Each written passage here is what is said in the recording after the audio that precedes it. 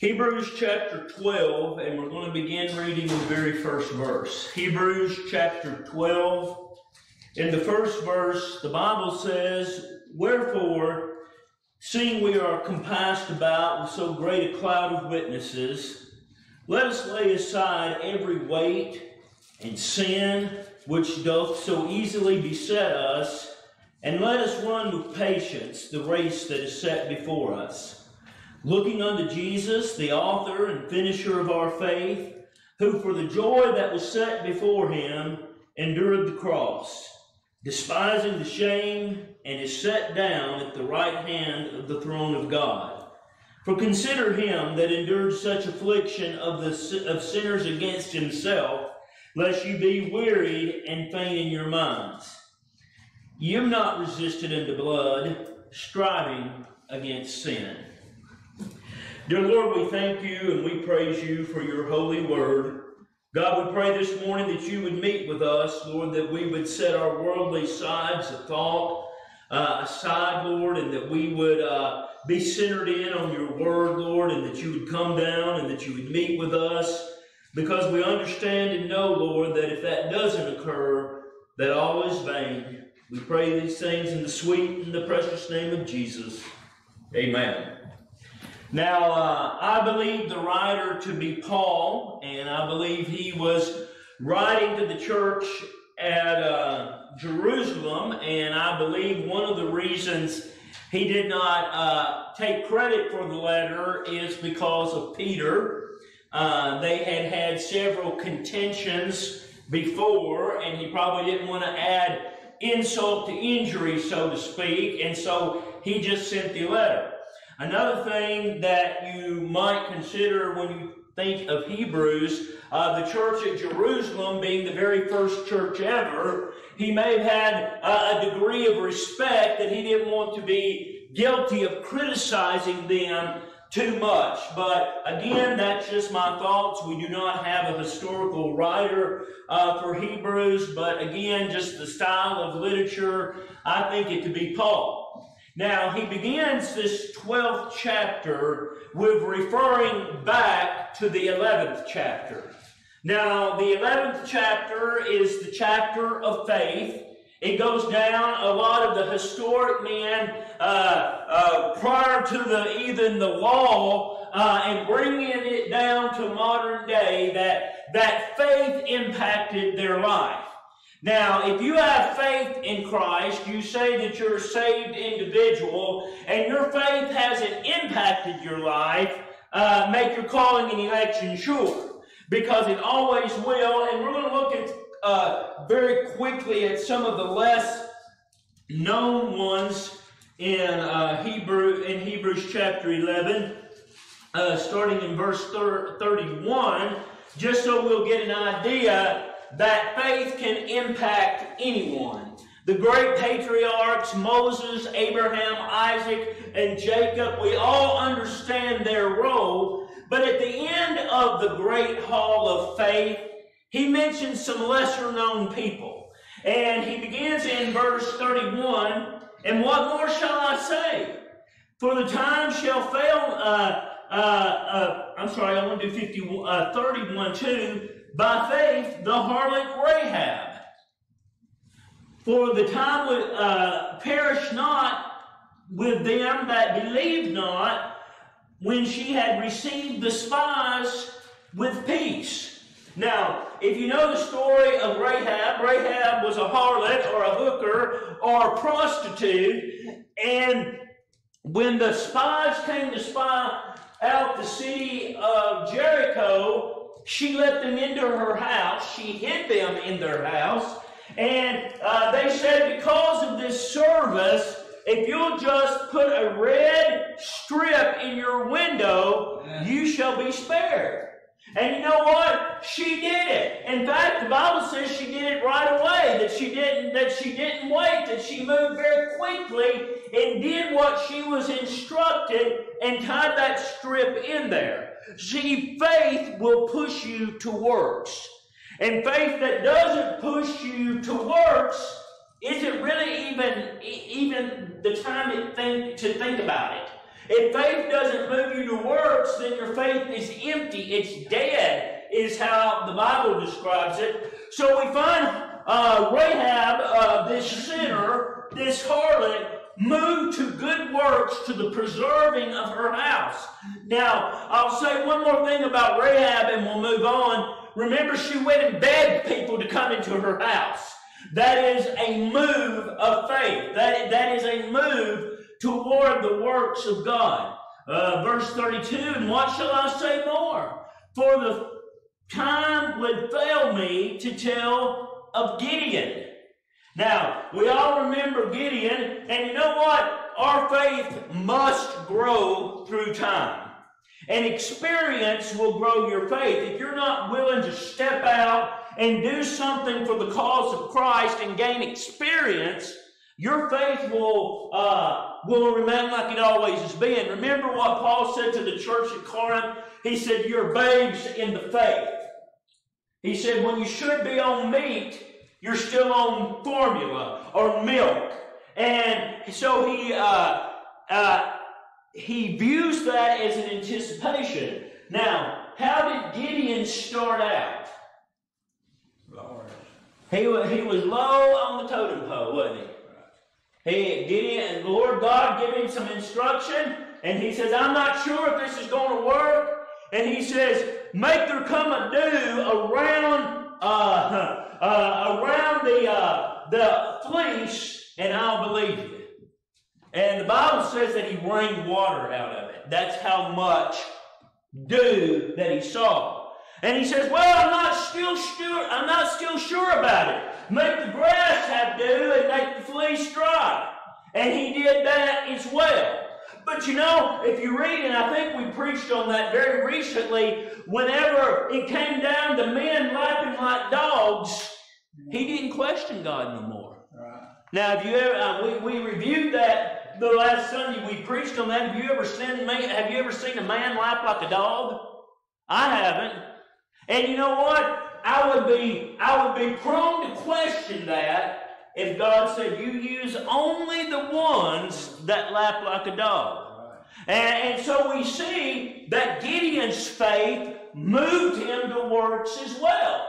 And if your faith doesn't do that, you know, there's a lot of different churches out there that say, well, you got to work. I don't believe that, but I tell you what, grace will result in works. And if it doesn't, you may have a real problem. And so he refers to Gideon as well. Then he says, and to Barak,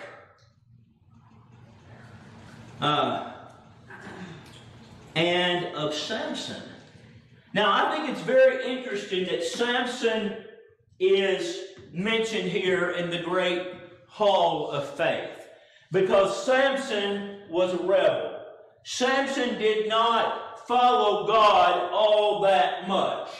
He would not be somebody you'd want your boy to aspire to be. And that wasn't Samson. But I want you to see that he did believe God. Remember what was the last thing we find Samson doing? Praying. He said, God, give me strength just one more time to bring the temple down. And you know what? He believed God could do it. Yeah. Now, God did it. and give him that strength. Samson died in the process. But I want you to see what it was. It wasn't the life that Samson had lived. It was his belief in God.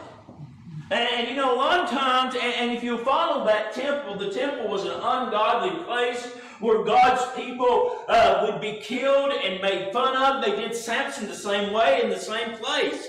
And just a horrible place to be. And God brought it down through what? God's man. See, you know, we often get on this kick, you know, with God's sovereignty, and God is definitely sovereign. But listen, that don't exclude us from doing something. And so why did the temple of the false god come down? Faith and someone doing something. That's how it came down.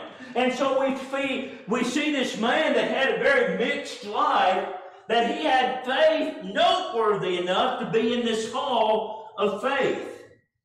and of Japheth, and of David. Now, Jephthah or Japheth, another one you don't think about more, and I had to research this one.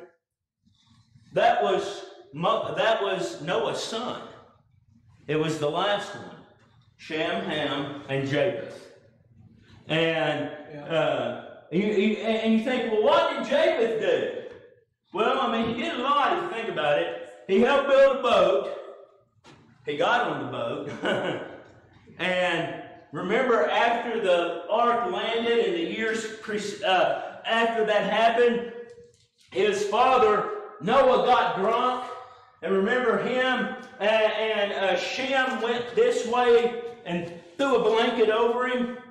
Now, have you ever thought that would be a very complicated thing to do? Now, being a nurse literally all my life, and sometimes in some kind of health care, I've covered a lot of people up. But you know what? It always takes me looking at them. Now, I have thrown a quilt over Joey like this and just threw it up in the air and it landed on him real nice. But I was looking at him. Have you ever tried to throw a quilt behind you and anticipate it to land in the right place?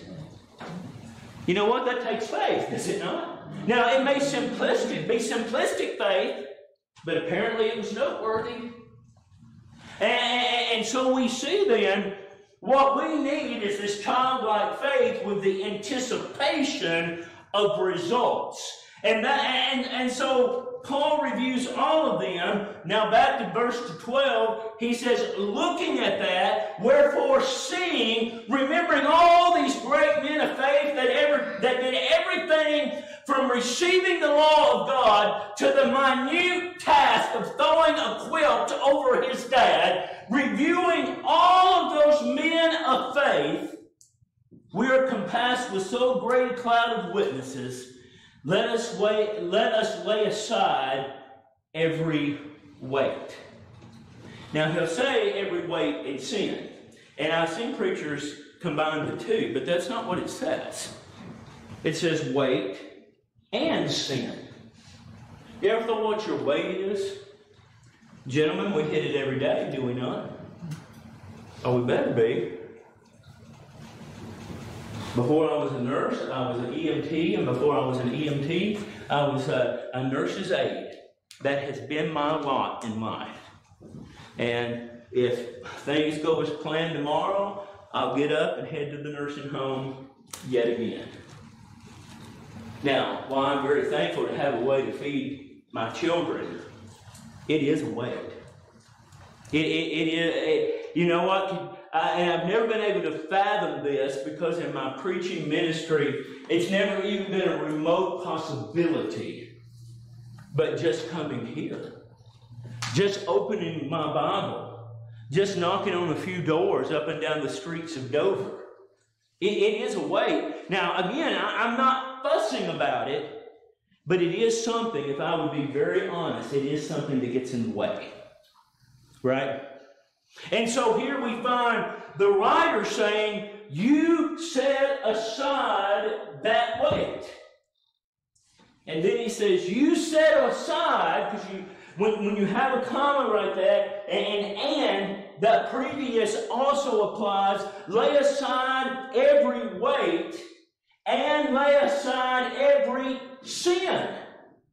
We have to lay aside both. If we want to be successful in our walk with Christ, we have to lay that stuff aside. And it's very difficult. And Brother Eric and I was talking, I guess it was Friday evening, and we was working on this old headstone, and we were both enjoying it, but Eric brought up the very much the reality, the futility of that.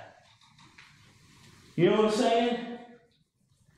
And so we see that's what Paul was writing about, is we need to prioritize, we need to lay aside things that interfere with sharing the gospel. And then he says, and let us run with patience the race that is set before us. Now we see two things. One that we all lack of, patience. And the other one, the race that's already set. Now, if you run professionally, which I have never done and probably never will be, but I did run well enough one time in my freshman year of high school, I beat everyone else around the football field. I got a little thing about it. I don't know what, I guess Mother had it. And and you run with patience. And that's what he's saying.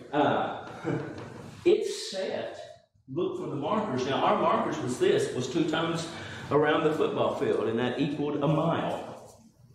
And it was set. Coach Wallace said this, and you know what? There wasn't a one of us that ran back toward the school building because we knew what's set. It was set. Going back to the school building would do us no good because it wasn't on the set course. Now, with us knowing that we have a set course, how easy is it to follow it? And we make it complicated and add all these and, ifs, and buts in it. And the Bible says right here, it's set before us. It is already laid out. Just set that mess aside and follow the course that I have set for you. And then he says in verse 2, looking while we're running. Now, if you're running, I like to look ahead and see where I'm going because you can trip very easy. But notice what this says. Looking unto Jesus, the author and finisher of our faith. Now that is twofold. Number one, if you want to be successful in running this race, keep your eyes on Jesus. Now, the second thing with that, you know what? I didn't have this problem back in, this would have been 84, y'all. There wasn't no snakes on the football field that day. But it was in May and it could have been. Right? Now, if I'd saw a big rattler as big as my arm out on that football field, it'd have slowed me down, right?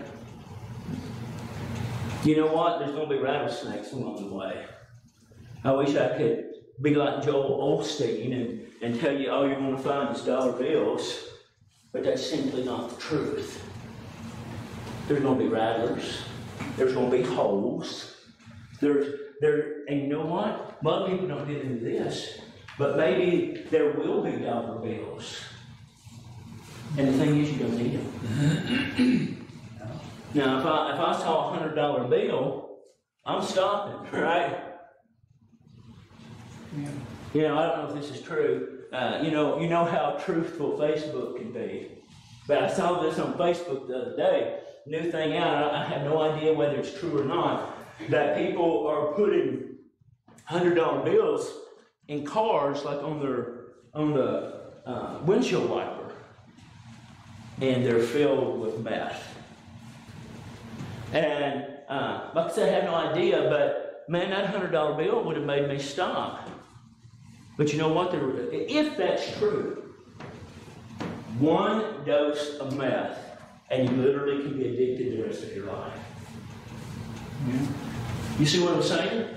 And so there's going to be obscurity in the way. There's going to be things to slow us down. There's going to be difficulty along the way. And so what we need to do is keep our eyes on the prize.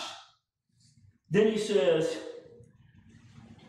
who for the joy, referring back to Christ's race, who for the joy that was set before him endured the cross. That was a race. That was a trial in Jesus' life. And the Bible says at any time he could call 10 legions of angels to his assistance. But you know what? He kept his eyes on the prize. He kept focused. And you know what? Because he did, we have a chance to be with him for everlasting more because he kept to the course. And if he hadn't, there would be no hope. There would be nothing that we would have to look forward to if he had not kept his eyes on the prize. Then it says, and he sat down after it was done, after it was complete. And when our race is run, we won't sit by the right hand of God, but we'll sit at his feet. And it says, and he sat down at the right hand of God. Why? The race was done. When do you sit down? After it's, you know what? We want our rest now, don't we? But our rest, this is not our time for rest. We are in the race right now. As I speak, we are in the race. Rest time has not come yet. And so we see after the Lord Jesus finished his race, then he sat down. Verse 3, for consider him that endureth such contradiction of sinners against himself. Now what's that saying? It is saying you consider Christ and how contrary that was to his nature. The man that walked on water. The man that said, peace be still. The man that gave sight back to the blind was unmercifully beaten. Bled to death. Nailed to a cross. That's contradiction for the mighty God of heaven, is it not? It's a contradiction. And you know what? Sometimes you're going to live in contradiction. You know what? Despite what all the world thinks this morning, despite about all the other people in Stewart County that's offended by grace, we're still right. But do you see people getting excited about it? Man, New Testament, y'all keep going. No. We're in that situation. We're being challenged. And so what did Christ do? Well, he just submitted to it. And you know what we need to do? We need to continue preaching the true gospel. And we need to continue along the way just like Christ did. And so when Christ was finished, he sat down on the right hand of God. And the very same way, he served in a time where everything was against him. Then he says, lest we be wearied and faint in your minds. Now, have you ever fainted? There's always a reason you faint. Now, I don't know that I've actually ever fainted. One time I thought maybe that it may be because it was just so hot. But my mother fainted one time, and she was living in Nashville, and she was working in a factory. She said it was August, just a hot August, and the Red Cross came by and tried to talk all the factory workers into donating blood. And she said I was standing there and they just kept talking about blood and how it ran out and how red it was and what a benefit it was. And she said the next thing I knew, Hazel was over me going, June. You know why? Because it was a contradiction. It was a difficulty. It was a hardship. And so she fainted. And you know what? You can faint too, spiritually. The one time I think maybe I fainted, we lived in a house when I was growing up. And, you know, we had a place upstairs. I wouldn't exactly call it a room, but we stored stuff up there, more of an attic. And it had, and some of us older ones will remember this, the room was never finished. In other words, you could see the rafters and the lathe and the tin from when you came up the steps. And I don't remember what I went up there for, but I went up there and about an August day, about like Mother described when she fainted, and I got up there and it was the hottest I'd ever been, and I grabbed what I needed and it was going down and my nose started bleeding. And I got out of there and then I felt real woozy and I sat down and Judy said I fainted, but now Judy could embellish things. And but anyway, there was a contradiction. You know, my health was being challenged. Have you ever fainted spiritually? Absolutely. Boy, I have. And every time I did faint spiritually, it was always because of a challenge. Now, this is the thing. We know what challenges for fainting in the flesh is. And if we're reasonable, they're actually pretty easy to avoid, right? But see, fainting spiritually, it's going to look good to the flesh. You know what? That was in 81, 40 plus years ago now. I went back up in an attic that didn't have no insulation in it and walls since. I learned from the experience, right? Spiritual challenges are not going to be that way. They'll be enticing to the flesh. They'll be like a cool air-conditioned room on a hot August evening. They're gonna look like fried chicken after a long sermon on a Sunday day, right? And there is where we have to be discerning Christians. Is that really a benefit to me? Is that really going to help me any way spiritually? And then we can make our summation like that, and we find that the writer reminds the Jerusalem church about these contradictions. Verse 4. Did you ever resist that, Brother Junior? Strong enough to admit it, said, yeah, I've been there. Did you resist it? I think that's our only way when we're in that threatened situation, when Satan has come against us, is to resist. Now, what had crept back in, two things we know for sure crept back into the church of Jerusalem. Number one was works. And number two, the self-righteous Jews didn't want to be around the Gentile believers anymore. Right? He said, resist it. You ain't resisted to death. There's not one person under the sound of my voice that is resisted to death. In fact, the first one that is mentioned beside the loving Lord Jesus Christ is Stephen. That's a man that resisted to death. He said, I'm not going to agree with you. You stiff-necked and unbelievers in heart. I'm not going to admit to that.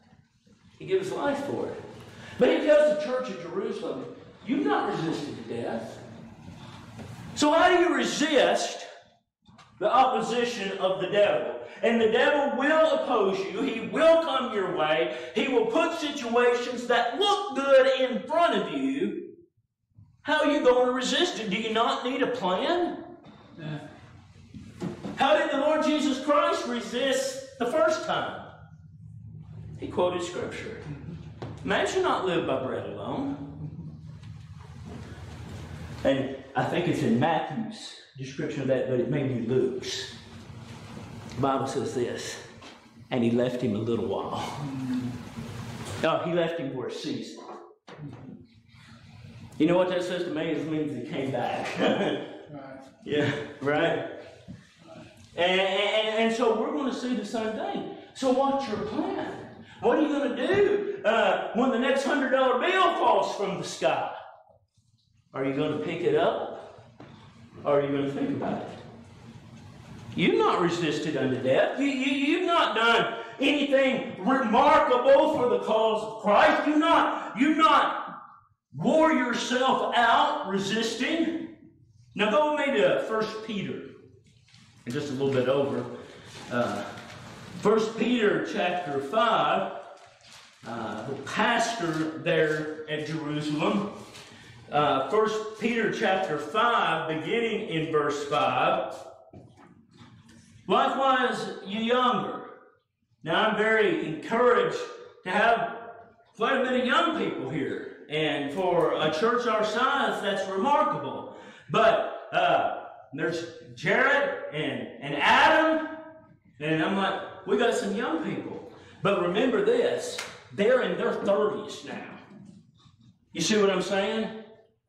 And so we see that when that's your younger, you may consider, I'm just very glad that Madison and Justin are here because they're younger still. And that's the livelihood of a church. Likewise, ye younger, submit yourselves unto the elder. Yea, all of you be subject one to another and be clothed with humility. In other words, I'm subject to Sarah, and Adam is subject to me, and Brother Junior is subject to Brother Jody, and everybody's like going, woo, amen. But what is it when you have to say, Jared, I've seen some things that concern me? That's a whole different thing, ain't it? Yeah. Putting it into action is quite the flip side, is it not? Because you know what? And I believe it's true here at New Testament. We love each other as family. And some of the most difficult things with your family is telling them the truth. Right. I remember when Judy was sick, and I looked at Mother, and I said, Mama, she's not going to make it. Can you imagine saying that to someone about somebody saying that to you about Bella or Sarah or Adam? Saying, Larry, it's not going to happen. But you know what? And by the way, Mama didn't believe me. But it was good that she heard it. You see what I'm saying? As bitter your own child dying, as bitter as that news was, it's good that she heard it from somebody.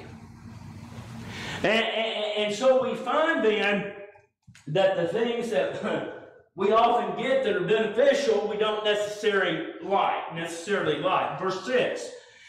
Humble yourselves, therefore, under the mighty hand of God, that he might exalt you in due time. So listen to your church members and humble yourself to God. Even when the direction is not pleasant, even when the direction is not something you want to do, humble yourselves to what he wants.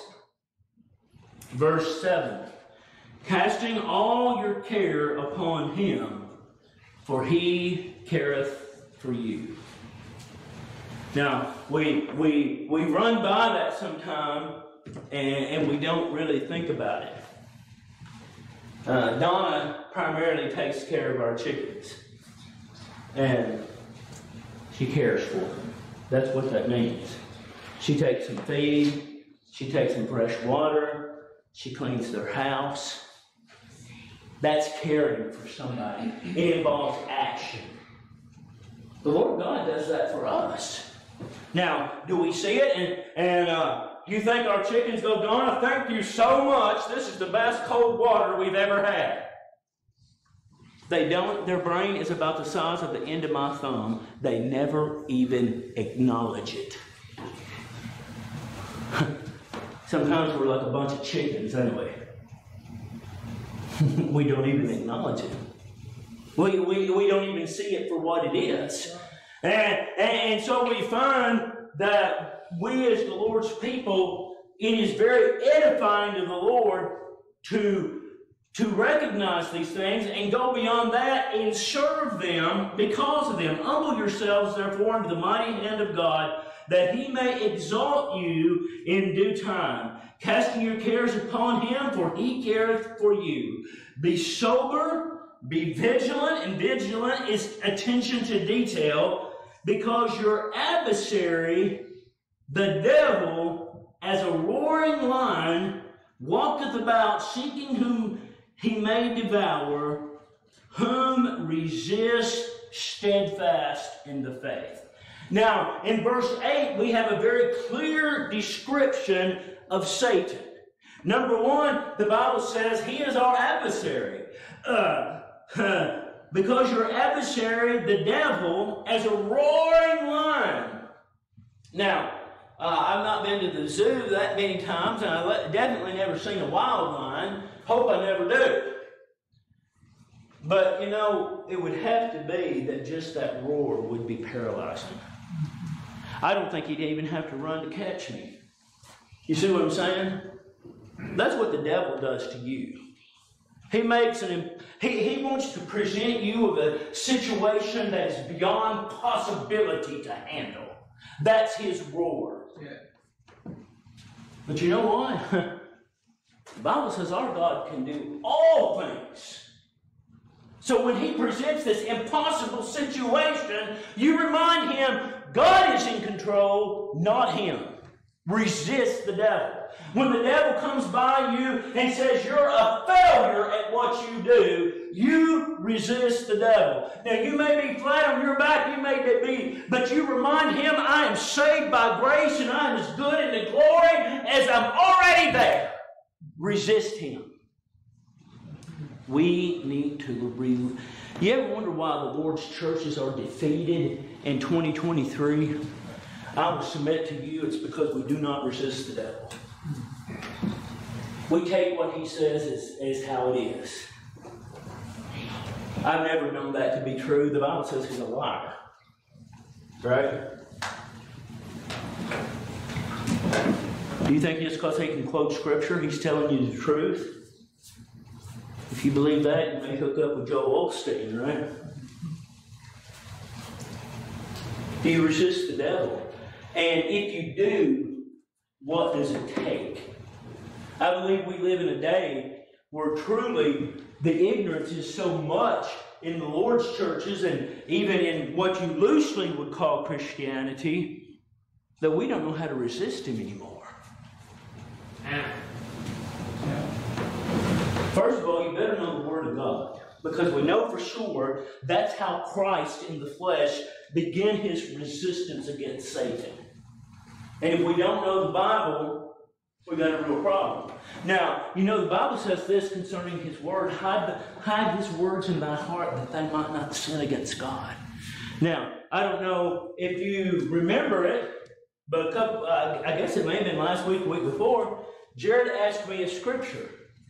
And I don't have the memory I used to, but I immediately began quoting.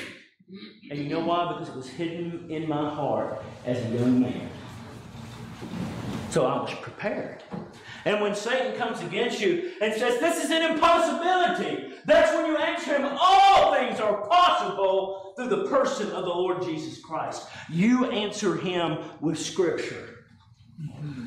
And he will come that way. That's why sometimes we don't realize it. We have to snuggle down with our Bibles and get away from it all. What you're really doing is opposing Satan. And that is a wonderful thing. Who resist steadfast in the faith. Now, if you underline in your Bible that last portion that says steadfast in the faith.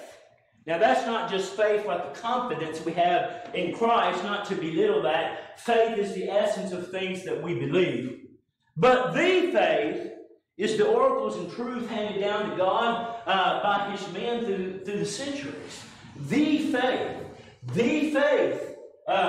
The doctrine of Christ alone, the doctrine of his knowledge in all things, predestinating things to the end of time. The faith that there is one church and one kind of church alone.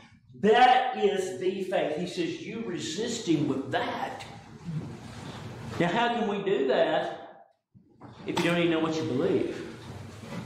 You know what I found among many people? If they are Baptists, they go there because Mother and Daddy did. That's not the faith. And that's the kind that Satan looks for. They don't even really know what they believe. And if they know what they believe, they don't know why they believe it. Whom resist steadfast in the faith, knowing that the same afflictions are accomplished in the brethren that are in the world. The next thing he reminds us the way to resist. Hey, you ain't the first one going through it, and you won't be the last. Right? You ever had a pity party? Poor Larry. He's done so much for Christ, and now it seems like the whole world's against him. Well, you know what? I haven't been thrown on the Isle of Patmos yet. You talk about being alone. John was alone, wasn't he? You see what I'm saying? He says, you think about other people. There are other people going through much, much worse than we are. And that should give us great encouragement in our resistance against Satan. I've read of people dying for the faith. Are you resisting? Do you have that much confidence in the person of Christ? Listen, when you're about ready to throw up your hands and quit, think about Gordon Downs, 82 years old, dying with Alzheimer's on the mission field still. You ain't resisted to death, right? So we can find a great cloud of witnesses that are glorious and helpful in this resistance. Don't focus on what Satan is presenting to you. One last place in the book of James.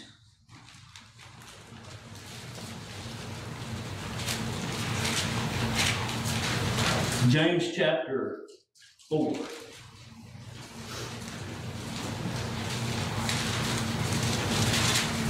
We'll begin in reading verse 5.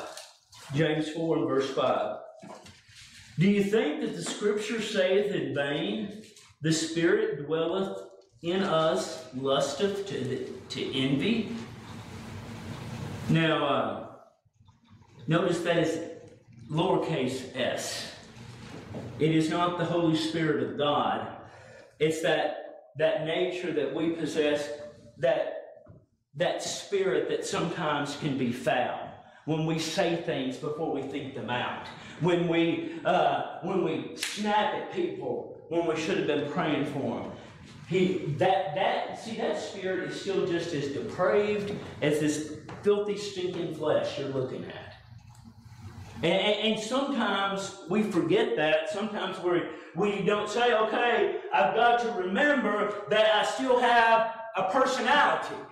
And Don told me this one time, and it's very true, and I know it from other people that's had head injuries or brain surgery. She said, Larry, your personality has changed since that surgery.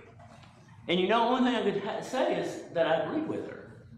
I have a very short fuse now, and that's not a good quality, and I used to not be like that.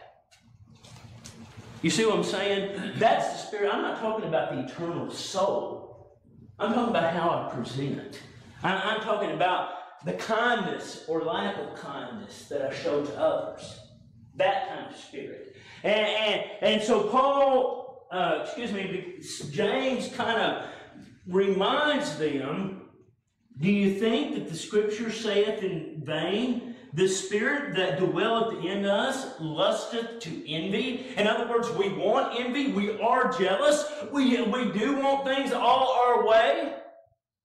That's the nature of the personality of man. Verse 6, but he giveth more grace. Now, what we love to say is, well, that's just how I am. But the Bible says you can be successful. But God gives, in other words, if our personality is not very friendly, He gives us more grace. We can overcome that. We can be a different person in the name of Christ, but He giveth more grace. Wherefore He saith, God resisteth the proud, but giveth grace unto who? The humble. Now, if we want to have a good testimony in and among others, we got to put God first. If we say, you know what, I'm just not going to act this way, and we're humble, the Bible just said that He would give us grace to do it. And so we can't blame things on other people. Submit yourselves, therefore, to God. Resist the devil, and he will flee from you. Now, we see the last thing we can do. First of all, the writer, James, puts in, hey, watch your personality, watch your attitude, watch how you present. And he says, you resist that. You resist Satan. You know, and I know Satan is a very powerful being.